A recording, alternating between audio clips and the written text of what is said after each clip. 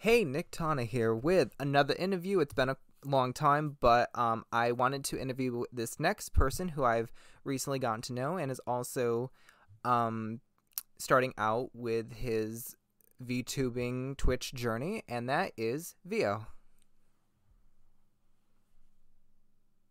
Hello, Vio. Glad to be here. Sorry, I should have set it up better. Nah. It's all good. So, a little bit of backstory of how this came to be. Um, I have been binging VO for quite some time and been trying to do as much as I can to sort of do my part in support and trying to plug the creations that he does and the overall Twitch journey that he's begun. And the best way and why I even did the interview playlist was for that reason, to show support of people that I watch and I find hidden gems that I find. So, without further ado, I will start the questions so you can get to know this creator. So, who is Veotrits?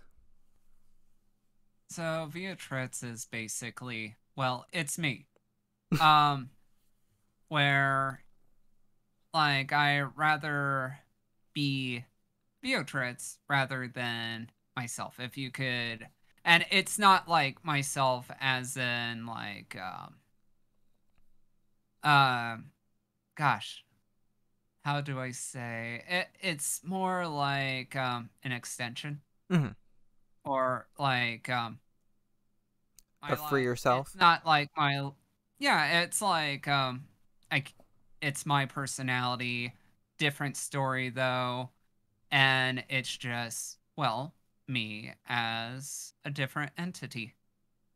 Though, oh, it's like the thought processes and stuff like that are different.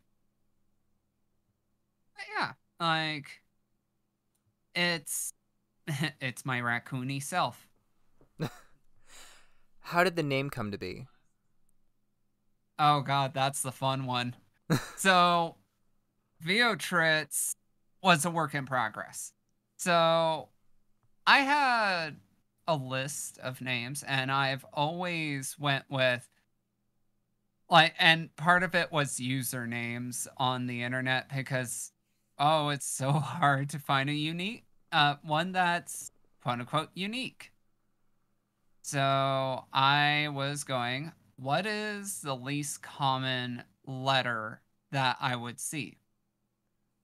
So firstly, um, one of the names I used was Valhallan, and that was more of a D&D character.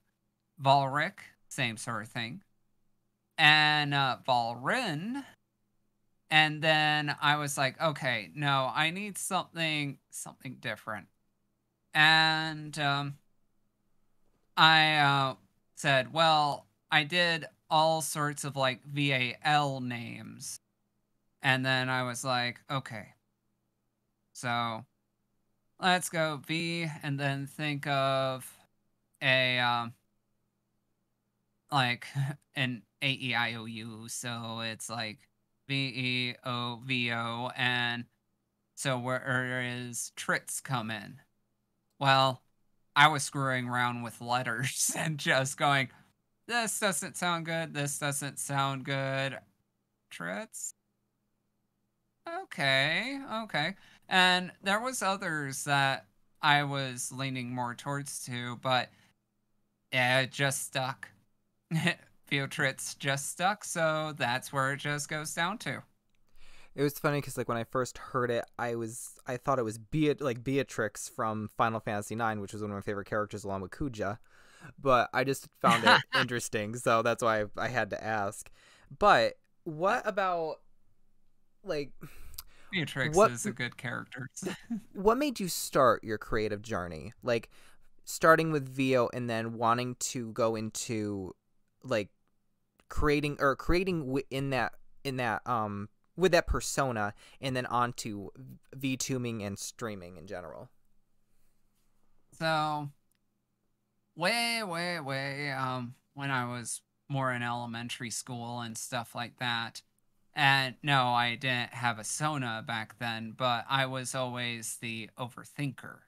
I always had my head in quote unquote the clouds. And before ADHD became more universal, I was well, no, it was becoming the universal thing, annoyingly enough. But I was stated to have ADD, aka I space out, but my brain doesn't. I so I was always on like creating things. And when when I was playing the Devil's Game, aka Dungeons and Dragons of way back when. Thank, Devil's Game. thank you, my. You know exactly what I mean. It's like, oh my god, there's magic, there's demons, ah. Yeah, no, magic. Just even that word back in the day. I remember, like, I see. Just when you said that, it's just I was like, God, I remember when how many people used to get triggered just from hearing that fucking the word magic, like just anywhere. Oh, they're still there. But the um the sort of thing was like I was always making games. Like trying to make my own card game of way back when, trying to make my own board game and stuff like that. I was a gamer through and through, and everything else bored me. like like if it had to deal with math, I enjoyed it. If it was English, I was kind of eh. Sciences were always fun, but it's like I always kind of created my own fiction through and through. Even and some of which was like, wow, I wish this was real. The world would be psychotic as hell, but I wish it was real. Give me the dragons. They need to fly overhead. That sort of thing. Yeah. Um, but like then come up to say my Sona, right? Mhm. So it turned into a question because I ran into the furry fandom like oh, actually it was more like middle school, but I wasn't necessarily settled. Initially I was going with Coyote, but then I Hmm. saw how many canines there were and went, God no. Because it's like people, like there's a normal everyday person and you just like I would rather see something different than Mhm. something samey. And by that time, raccoons were not common, but I was thinking something towards my own personality. The reason for the coyote aspect was because I'm a bit of a trickster. Mhm. Um, and granted, one of my other friends said, well, you struggle so much in school and you deal with a lot of horrible things, and yet you're struggling just to be a survivor. Like, you are pushing to survive. So I was thinking, so what's the best animal that could be viewed as a trickster, but also survivalist? Well, raccoons. Did the mask They of a have to raccoon do. help? Yeah, it did. Like, I always liked ringtails and masks, that's for sure. And the thing is, also being someone that likes to do makeup and stuff for Halloween, Mhm. making a raccoon mask was easy. And then I would just do a fur texture face paint. So, yeah, I had way too much fun in Halloween. There's no stopping it. So what made you go from that to wanting to put that as your PNG that would later become your VTuber? Um, like I stated, I rather be VO rather than myself. So I always pushed forward the image of Veotrits as Yeah. me. So it was going to happen one way or another. If you talk to anyone that knows me, they tendly they call me either by my last name or Veo. Mm-hmm. Veo being the most common one. Veotrits kind of like being a full name moniker. So yeah, um, I just rather be me in a different skin, so to say. Because that was the interesting part is I didn't like when I first wandered in to find you. I had seen you around before. Your name was familiar, but there was a part of me that was a little shocked because I was like, wait, I haven't subscribed to this person, and why is it that I know this person's name so much, and yet I don't even know what the fuck they're about? And then I saw your little icon. It was a raccoon, and I was like, oh my god, there's a furry and fucking Ginger's thing. And so, because I thought that was the only one, and when I went in and I was like, and originally, this is the part for the viewers that might find this a little funny, is like, originally when I went in there, I was like, okay, when I meet new people, and especially I'm very strict on who I sub to or sub/follow depending on the platform, who I binge and who I can stand, because most of the time I can't stand a lot of fucking people. They drive me insane because I don't like people. And it really does take like hidden, like what I say, like hidden gems, like when I found like Danny and stuff like that. There are just people that I'm like, okay, I like the people that are just starting out because they're still in that humbled state, that excitement and wonder, and it's a beautiful thing to watch, and especially when you want to see them grow and just wondering how they're not popular already, and it's a wonderful thing. So when I saw your streaming, I was like, huh, okay, you have a nice setup, you got a PNG, and your voice had confidence, so I was like, it didn't compute with me. So it had a bit of a Danny effect all over again of just like wondering like, okay, this person is way more like organized than I was expecting.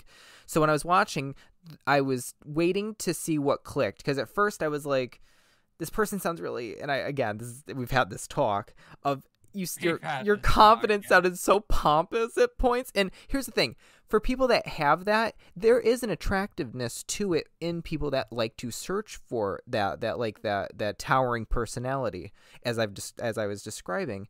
Though it wasn't until I made myself more known, I guess, like when I started doing small talk, that I saw more. I can't remember if I subscribed before or after I made myself known, but there was something that you said that clicked. And I forgot you followed me after we talked. Okay. Because it was you started talking to me, and I was going, oh, there's actually a person here than okay. That honestly shocked me. That's because the part. You were like the first one out of that was outside my friend group that actually showed up. Yeah. See, that was the part that also made it more like, when I heard the shift in your voice, there was a point where it wasn't there was that confidence, and again, you have that even till this day there's still that, but I haven't, we've had this discussion, but for me it was when you were excited and I heard the sort of like that feeling of like, oh my god, someone's here, that's why I hit the subscribe, because I was like, all right, that right there, that interested me, of like, all right, this person, their voice is confident, but they still are not completely up their own ass to the point where it's like they expect people. You know what I mean? Like some people that do have that, it's like sort of like a rhetorical question of like, of course you're following me, So. Well, in my head, it's like, oh my god, someone's here. As part of me was like, oh no, someone's here, because it's like, I was never expecting anyone, honestly. And I told you this. Yeah. I only started streaming because Jack Jokers pushed me to it, to get me out of my own shell. Because, like you, I'm not really a people person. Mm-hmm. And I have undergone such, I want to say abuse, but it's like I have seen way too many cru- uh, cruelty Mm-hmm. and cruel abuse. Not towards me, but towards other Yep. people that I was like, yeah, no, I'll be Yep. here. And it took me a while to even consider streaming, and Jack just kept pushing it.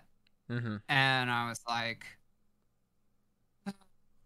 well, you've been my friend for 11 years going on 12. Jesus Christ, that's a lifelong friendship if any. Yeah. But then it's like, okay. At like the only time I really got paranoid about it was because when I started hitting, like trying to hit the goal affiliate, I was looking at the numbers Yep. and learned that's like the biggest mistake you could ever Yep. do because paranoia goes up higher. And oof. Yeah, hot tip for anyone that wants a stream. Don't look at the viewer numbers. You're going to stress yourself out Well, hard. that's also why I advise people to not get soaked into the addictive, self-destructive behavior of feeling validation through likes and hitting the like button, because Yeah, it's a like very vicious cycle to link one's worth with a click of a button. yeah, like you brought up Danny, of Yep. course. When Danny shot me 10 gift subs, Mm-hmm. I was like, "Oh my god. Yeah. What are you doing, sir?" Well, luckily you Shot me ended some. up knowing, like, Jinja's and JC's and Danny's circles are really supportive, especially um with people that are just starting out. And because I remember, like, I linked Danny your page because you sent me because we were going through your VTuber stuff, and you sent me the hoodie. And Danny has a thing with hoodies, and I wanted to, like, customize one, and I wanted to show him, like, I am capable. I'm not just talking to my ass. So I was like, here, check out VO, and because and also, like, really happy to um I was really happy to start, like, sending links of your stuff to people I know, because I was like, again, I like to do that in general, and why I even do this playlist is because I get that in a lot of ways people have that nervousness of, like, oh, if I feature a person and they're more interesting than me, they might watch them instead of me. And for me, I just don't care for that, because for me, I'm just as excited as a viewer when anybody's on. So, and I rather help than just be so insecure of people, like, losing views for people who might be better than me, in the sense of, like, when I say that, I remember I don't believe in good or bad or better or worse. I meant in the sense of, like, in some people's eyes of, like, oh, this person's more entertaining or something, that, it's just, I don't really care for that, because I'm just happy if someone stops by, says hello, and actually likes my work, and not just likes me because I'm trending. So I Yeah. get, for a marketing sense, that's not the greatest. The whole view thing and shit is my art, but when it's my YouTube and stuff, it's nice to slowly grow and meet new people. There's something about certain, like, names or avatars that kind of click, where it has, like, an interest. I don't know what it is, but then there was just something about you one day that it's like your name always popped up everywhere. But then I just went in there and just was like, yeah, no, I'm gonna check this person out, and certainly not disappointed, and have had a lot of, I've had a lot of fun with just either talking or when I first had you on to play the board game and stuff. And that's why I wanted to have you on here, because it is exciting, but mostly because I wanted to show that, you are among the many hidden gems that I have been fortunate enough to come across. And I would like people who like my stuff to, give you a check out, just as the other people I featured. So Yeah, I think one thing that you stated quite clearly that kind of made me memorable after the first board game test. hopefully future to come, Mhm. um, was you were expecting me to tear you apart, Yes. but me, I view game design in a more professional viewpoint, which means anything has possibilities. Like there are good ideas, there's bad ideas, and then there are ideas that you could just easily look at and go, well, this works, this doesn't work. What could we tweak? Hmm. Like you have a solid groundwork. What could we tweak on that? Yeah. But yeah. Ugh. I But realized yeah, that segment went on quite a long time, and I'm so sorry for that because you know what's worse? Like, I had a feeling that when we were going to be put together in an interview, that's why in the beginning I was doing pretty good. I was like, just quickly ask the questions, let him do the talking, because I was like, God, it's gonna be like we're gonna start talking, and it's never gonna stop. And I'm like, shit, we were talking about that. It went into 3 different segments, and I'm like, okay, let's get back on track. yeah. I had a I was Here's doing the so thing. well. I just had to. Isn't Okay. Here's the thing. Isn't it a good way to show a person's personality just by talking to them? I know, it's just like dude, it's when we were even talking, like, we even brought up like, well, we talked about this before. There's a lot of shit we've talked about, and it's like, shit, I gotta make sure I'm keeping it vague enough so the people know. Lot. You know, so it's because I'm asking you things I technically already know, but the people don't. What is your driving force behind the creativity? What makes you want to keep creating? Oh, that's a fun one. So I'm a storyteller. I have always been a storyteller, and it's pretty much an addiction to me. I just love creating stories. It's why Dungeons and Dragons and World of Darkness, other pen and paper games that I have played stuck with me for such a long time. Because, like, here's the deal.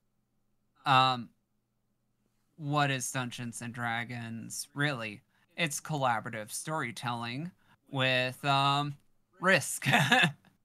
Risk being your character could die, or risk on the GM side, you might do something that will throw off the entire campaign. And the thing is, I'm adaptable because of that. And oh man. And it's sort of the thing that creating stories, even for myself, myself being my character, I'm just not going to stop. And part of it is like I crave things that are not monotonous, you know? Like not repetitive. Mm-hmm. Excuse me. Ah! Excuse me. But yeah, it's part of the reason why I am thinking of putting down a redeem on my channel of like tell a D&D story or tell a story of what happened in some of my RPGs. Because there is a crap ton of memorable things that I will never, ever forget. Ever. Because they were either that epic or that silly level of stupid that it just became kind of staple. Like example being our cleric striking a deal with the devil. That was really fucking awesome. Well, because I'll be asking you questions like that in the next interview, so that's also the part of like when people, if they really are wanting to learn more about it. But it's if you do a redeem, then not a part of well, if you do a redeem though, then it's like you kind of naturally do that, so it's like, well, this is true. Well, I'm just saying is like, oh, what is it? Well, I mean, that's part of like watching the VODs, but it's at least you remember them so you can keep telling the story. Oh yeah. Because if people are gonna be like And, randomly like- redeeming it, like say like you tell the story last week and then like people redeem it 3-4 times in one stream or something, like not for that specific story, Oh but no. storytelling in general. There's going to be like a daily limit, like maybe once a stream Yeah. or once every couple of days. The tale of the primarily day. because tale of the day, tale of the week, because there are times that I will repeat, and Which is not a if bad thing. we People are ever always, get- newcomers, so. yeah, newcomers. I was actually about to say that. Newcomers and stuff, like they will want to know about my angry as hell mercenary Mel, or and the klutzy as hell Doctor Scarlet. Jesus. Let's just say Scarlet, wonderful character, bad dice rolls all the time. So, what does your stop stuttering. Sorry. What channel? Okay, hold on. So, what does your channel offer viewers, or at least what is your focus from your content? Like, what is your content focus of what you put out and what you want people to see? Well, firstly, right now I could easily say that it's a little bit everywhere at this moment. So I am a variety streamer. I play almost anything. I like to find old games or games that are long forgotten, as well as unusual, and I don't go for AAA titles. Not commonly anyway. Like because like honestly, everyone plays AAA, everyone plays Call of Duty, and I'm like, I don't like Call of Duty. See, now that's why I just really quick interjection. That's also why I guess I gravitated towards your stuff, because I did that with my channel. And that's sort of nice because like people just they never heard of these fucking games in most cases. So when I saw yours, you introduced me to fucking games, and some of them you knew, which was even a bigger shock. So, but go ahead. Sorry, I just wanted to interject that. Well, I showed you how big my library is. I don't have a problem. He was very proud to show how big his library was, how expansive. Here we go.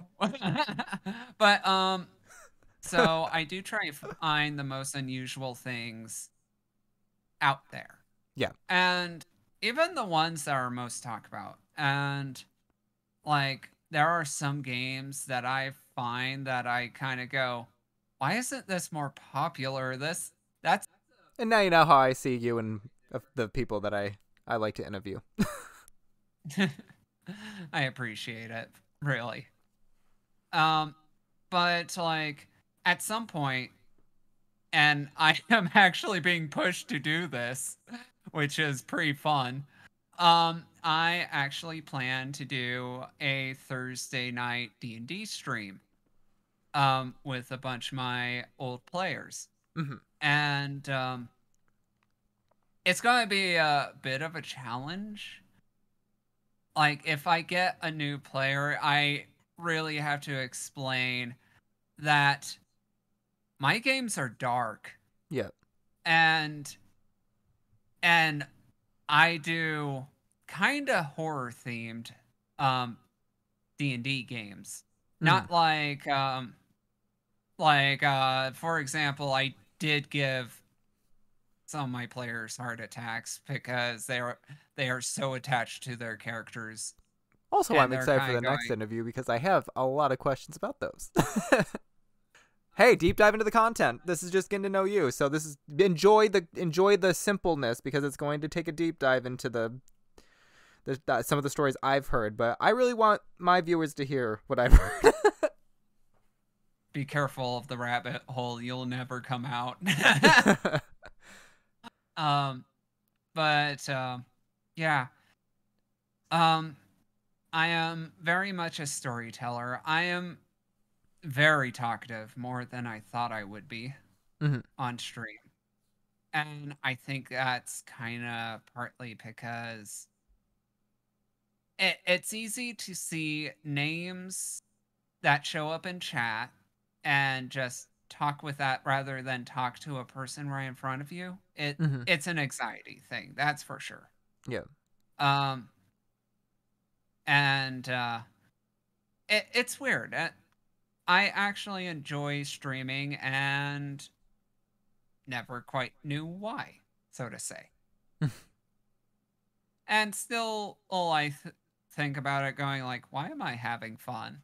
And I think I'm kind of on Ginger's level of the I never knew I would have this fun doing this. Yeah. So yeah. All right. And And the last question: where can people find you?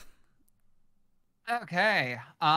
People could find me on Twitch TV / Veotrits.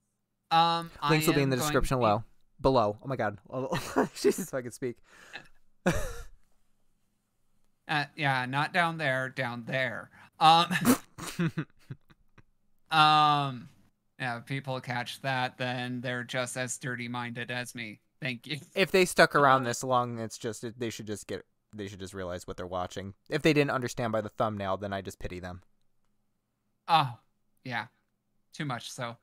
But I am putting together a YouTube channel for some of my VODs and clips that I'm still unsure how I will do this, but I know I'm going to put my D&D stuff on there, a la podcast, on the channel Raccoon Living Room. Yeah, Raccoon Living Room on YouTube.